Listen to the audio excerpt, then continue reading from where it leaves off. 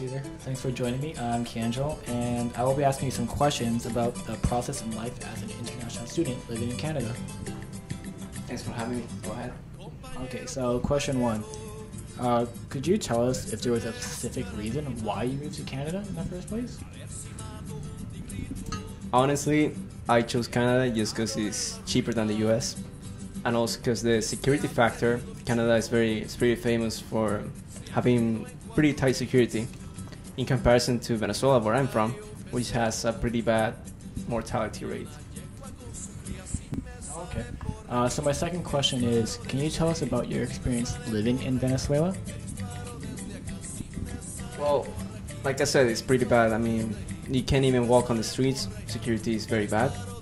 Yeah, overall, it's a beautiful country, but security just ruins it. Okay. So my third question is there anything that surprised you from making that transition to living in Canada? Yeah, the weather. Just because South Americans were not used to this kind of weather, especially when it hit minus 30 degrees. That was just pretty harsh.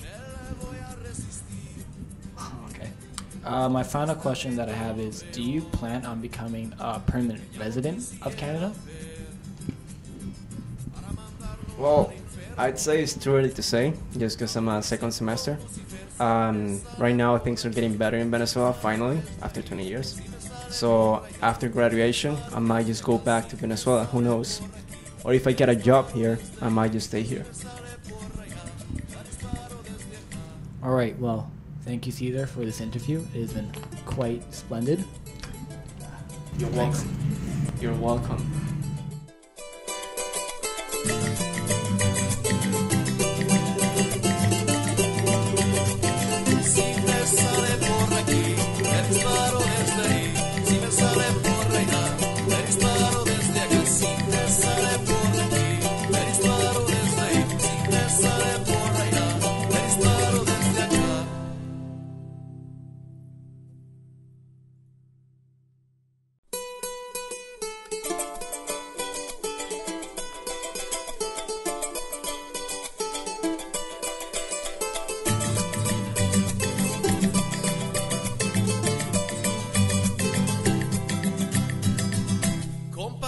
Compañero, présteme su carabina, a ver si mato un